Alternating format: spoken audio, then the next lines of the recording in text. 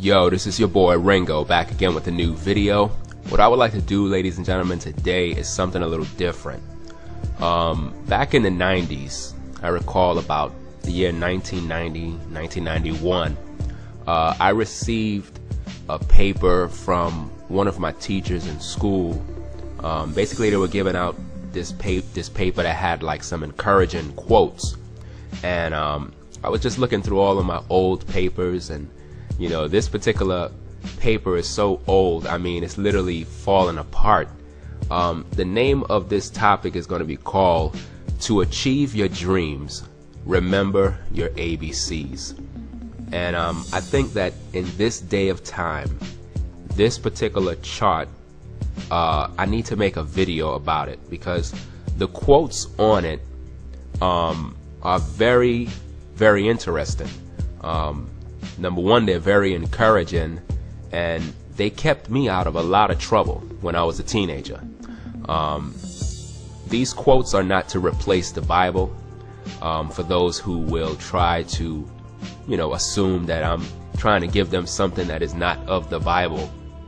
Actually, when you actually hear these particular quotes, you're going to see how they actually are in line with the scriptures in many ways. And my point in bringing this particular topic up is various issues that I see going on in the world. You know, the economic system is falling apart.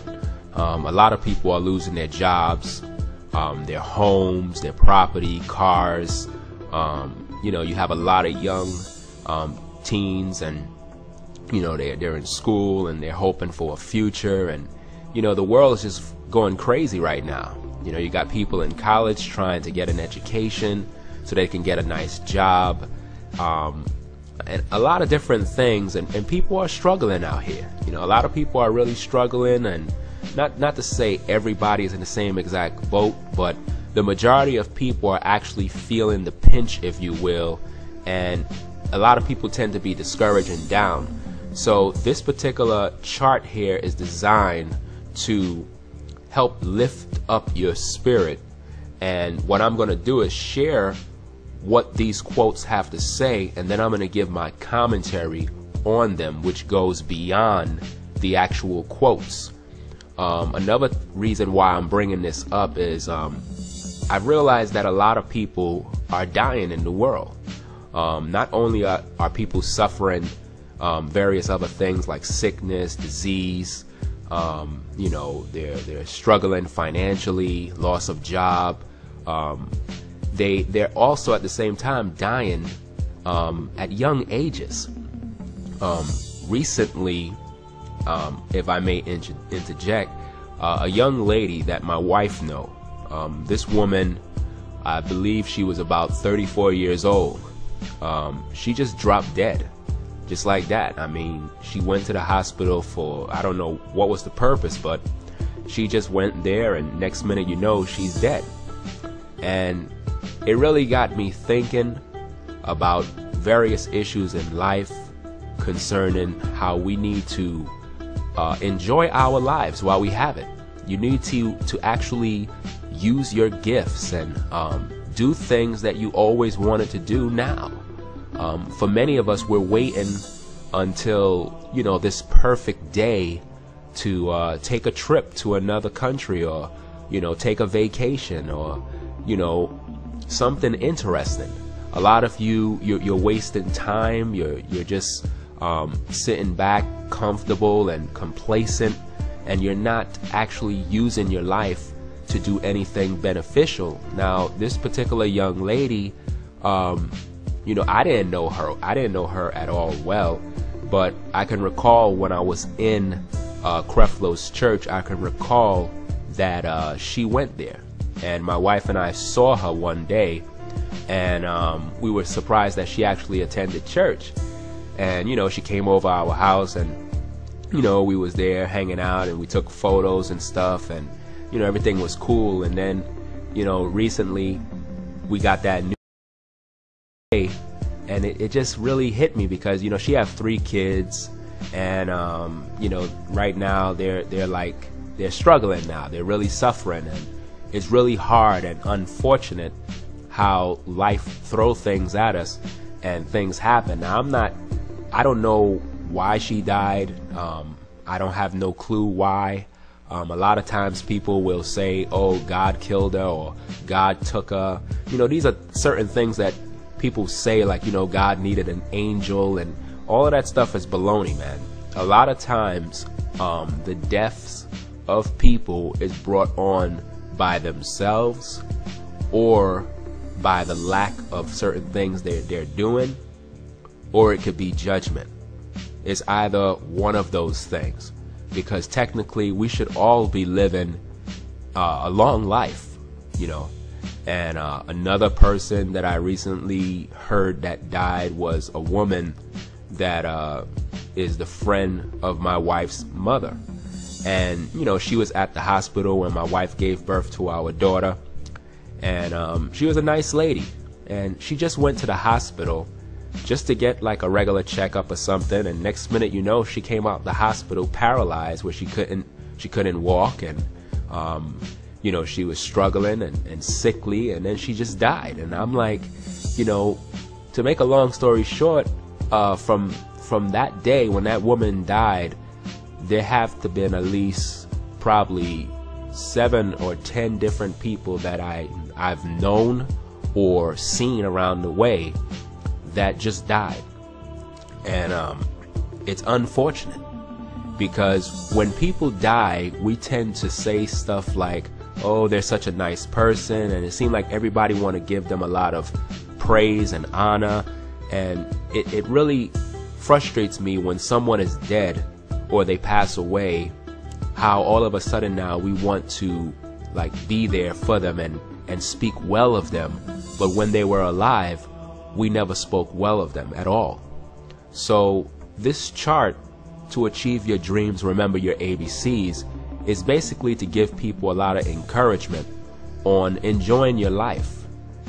You know, do what you would like to do today.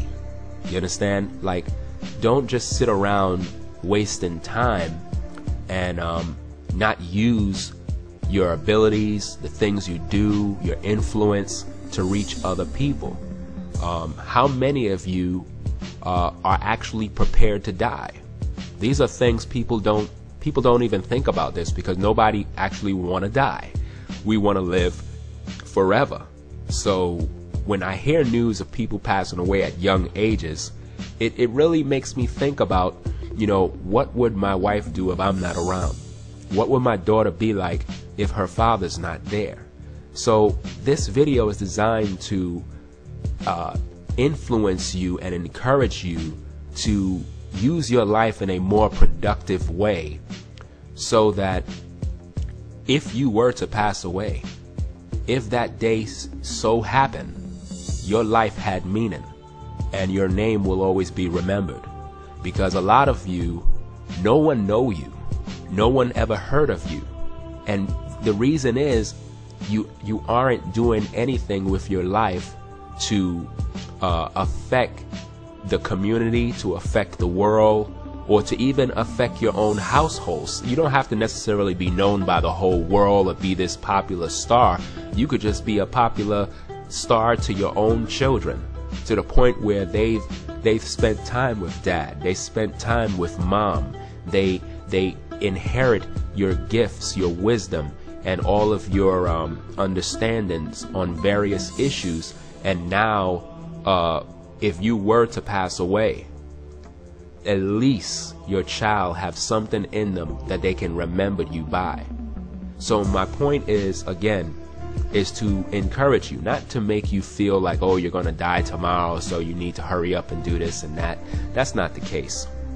The point is, you have to learn how to enjoy yourself, because like the young lady that died, and even what's so terrible about it is, her birthday was supposed to be the next day. And that's what is extremely terrible about it, because she was on Facebook telling people about how she's going to have a party and she's going to do this and she want everybody to dress up like that. And, you know, I'm not into the whole party thing You understand? I'm not really into it. Like sometimes my grandmother or someone may be having like a birthday party for her, and I may go because, you know, that's my grandmother. She's an elderly woman, and you know, you gotta pay your respects and stuff like that.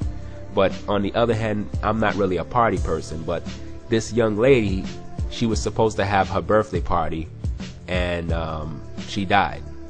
I mean, she didn't expect to die.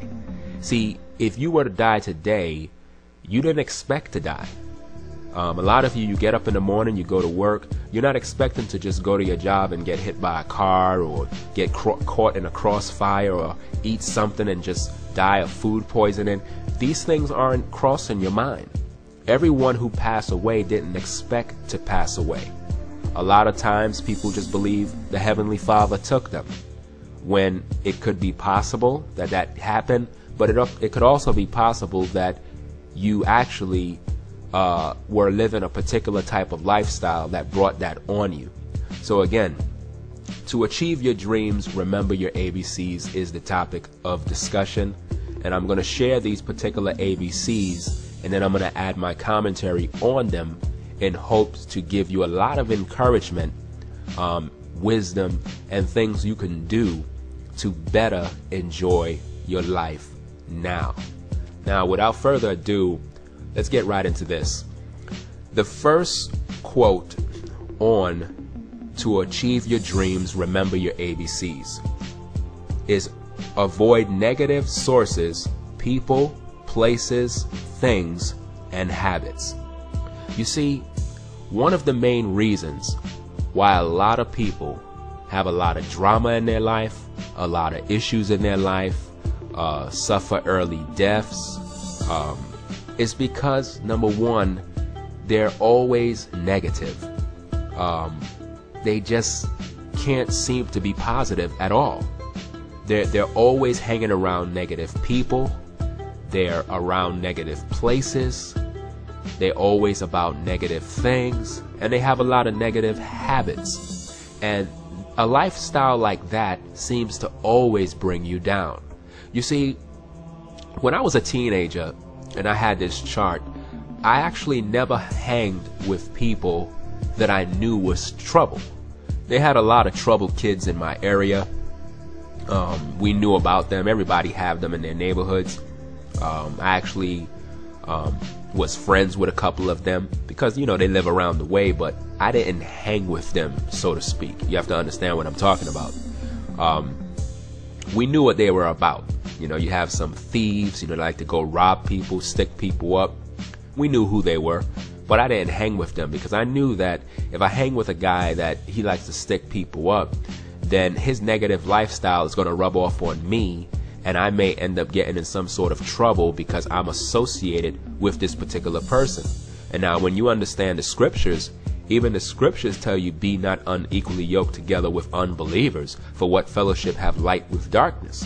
Now, even though at the time I wasn't no born again follower of the Messiah, but at the same time, I knew better than to hang with someone who was negative, because I knew that you can't mix positive and negative. It's not going to work. If I'm a person who likes to just, you know, be peaceful, have a lot of fun, and just do my thing, and then on this side here you got some other dude, he's always thinking about guns and shooting and killing people, then, you know, we're not going to really mix.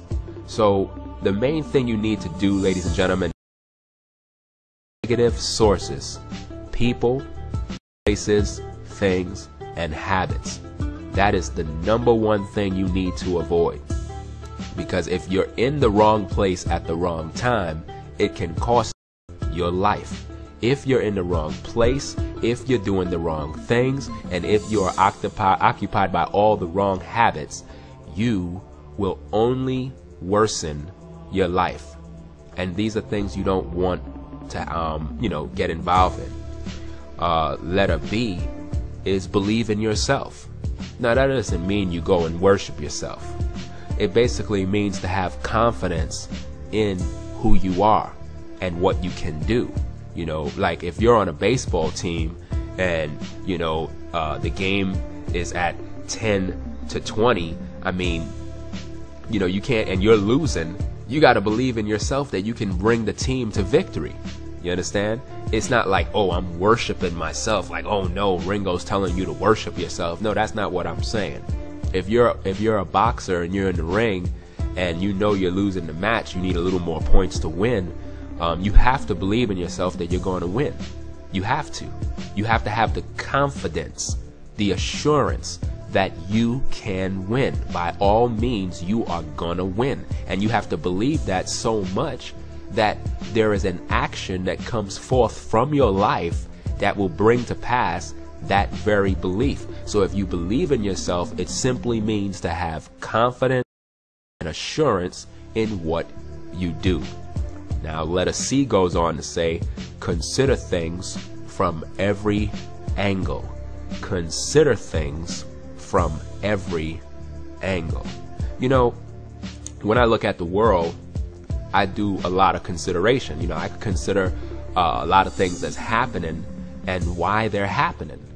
And by me doing that, it allows me to make better choices for my life. Matter of fact, when you consider things from every angle, it'll make you understand how to avoid negative sources, people, places, things, and habits. It'll allow you to know how to believe in yourself because you're considering things from every angle. You know, like one person can say one thing, another person can say something else, and you have to use consideration to deal with various issues. A lot of people don't do this. They just take something as face value and they run with it without considering the possibilities. Like, you have to always consider every action you take. For every action, there's a reaction.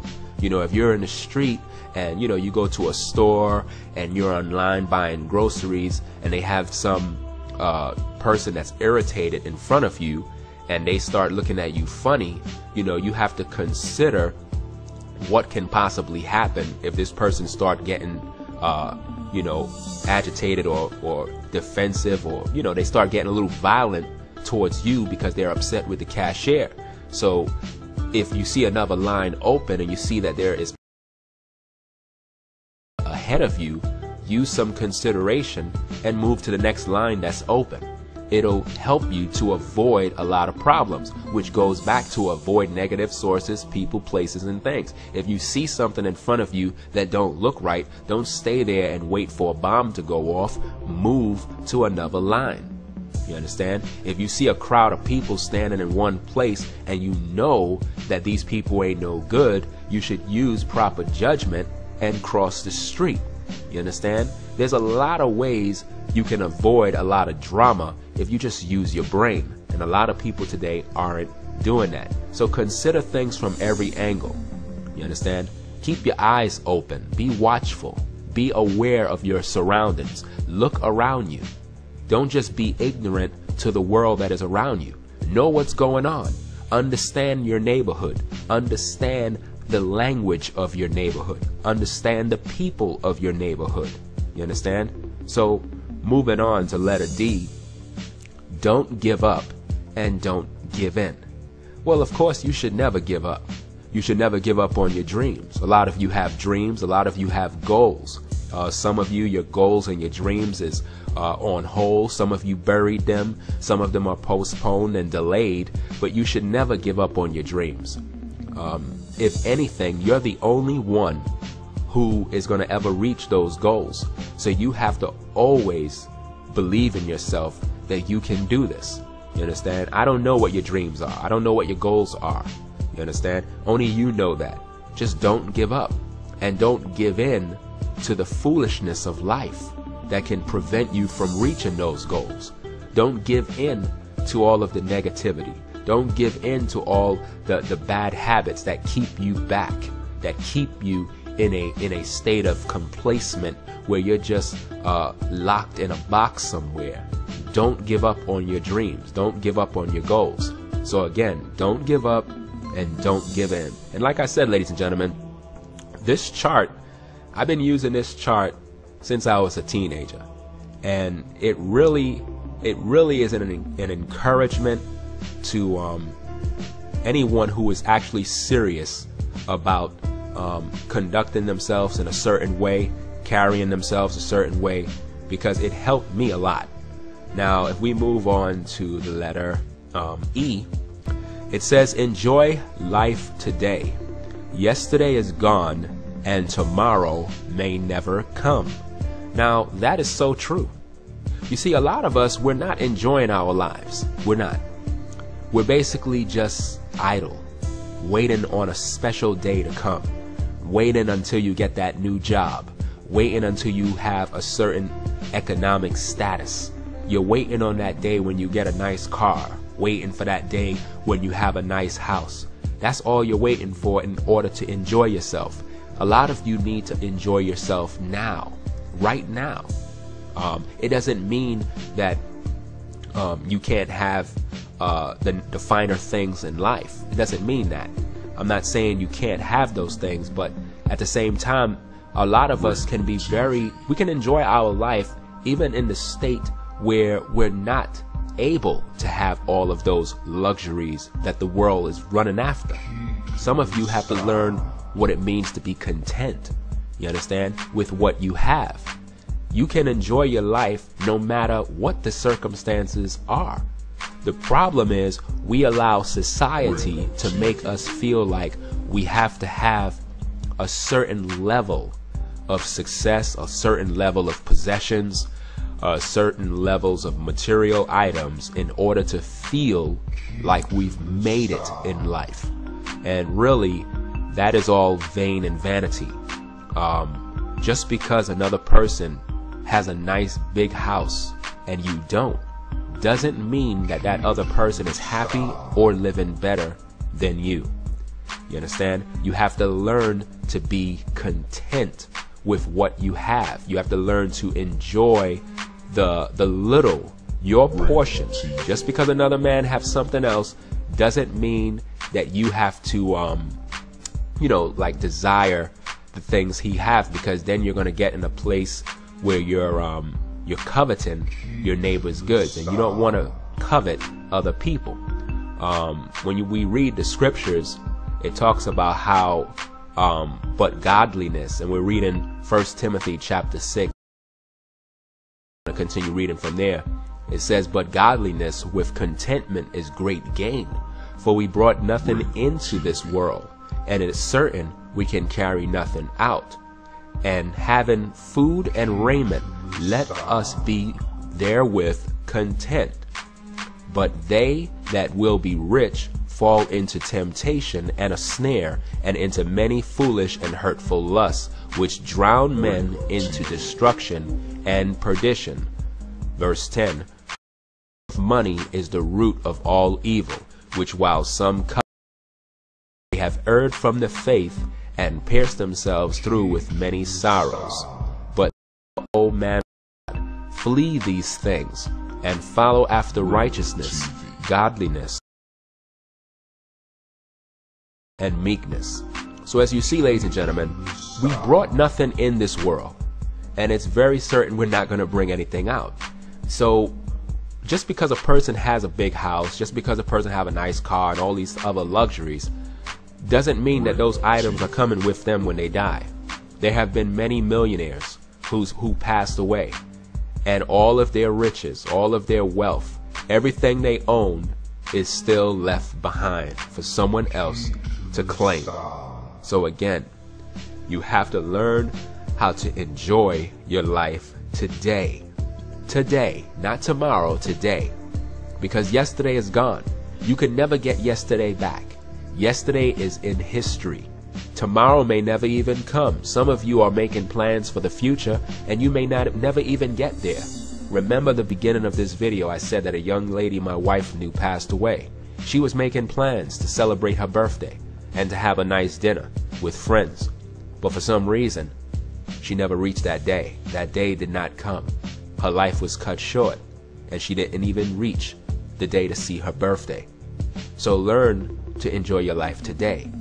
Learn to have a time where you can experience life in a better way now.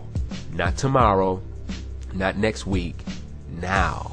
Make plans today to live your life today, because yesterday is gone and tomorrow may never come. Now moving on to letter F, It says family and friends are hidden treasures. Seek them and enjoy their riches. You see, in the day we're living in, it's very sad to say, but a lot of us, if anything, our family stem from people we probably see online. That is as far as our family life ever really go. Because today, I don't know what it is, but it seems like most families aren't getting along at all. And I'm speaking more in regard of the so-called black family. I don't know exactly how it is with other nationalities of people, but I'm pretty sure it's the exact same thing. It goes on to say that, you know, your family and your friends are hidden treasures. It says to seek them and enjoy their riches. Now, it's not saying, you know, seek them and get their money. That's not the point of family and friends, to you know, try to get money out of them. That's not what it's about, nor is it some prosperity thing. It's basically saying that to have a family and to have a lot of friends, and I'm talking about good friends, that it basically is the riches. To know that you have this type of support base which can help to achieve your dreams. Because, you know, you can have certain friends that they may be in fact into the very thing that could enhance your career. It could enhance the things you do. You can learn from them to better educate yourself. You may have family members who may want to support what you do. They may have hidden treasures and hidden abilities that can actually be beneficial to the dreams you're trying to achieve. So family and friends are hidden treasures. You have to seek them to enjoy their riches. To enjoy their riches, you have to first seek to make them understand that they themselves have abilities and gifts in them too. You know, a lot of times people look at me and they say, man, you're a talented guy, man. You do this, you do that, you do this. And, you know, I usually ask them, well, what do you do? And they just say, well, you know, I work at such and such. And I'm like, well, besides that, what kind of talents you have? They don't know what kind of talents they have. Well, if you're a person who is trying to achieve your dreams, you should have the ability to look in another person's life and actually pinpoint where their talent is. And if you can help them to do that, then now by you seeking out that, you can help to uncover the hidden treasure that is in them. Because we all have hidden treasures in our lives. The problem is, have you found it? Moving on. Give more than you plan to give. Give more than you plan to give. Now, before I go on, I would first like to say that that is not talking about give your pastor your money. No way. It's not talking about go to your church and give all your money away. Not at all. Give more than you plan to give is basically in regards to achieving your dreams. You have to give a certain level of effort in order to achieve the things you desire. If your desire is to produce music, then the first thing you have to do is give more than you plan to give, which means you got to put time into developing your craft. You have to put in time to learn your trade, to buy equipment, to get a job, to buy equipment, to try to raise money, maybe through friends and other people who are supportive of the things you do to, you know, reach that goal. So you have to give more than you plan to give. Some of us, we only give a little effort. Some of you are trying. You're doing it only because you're trying to seek money. You're not wrong. Every business person. But what you have to understand is understanding your market. You have to understand what is your product basically going to do to benefit the world.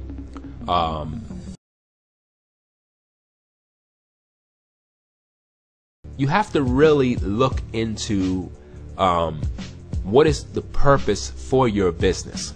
What are you doing it for? What is the reason? Because a lot of times people are trying to start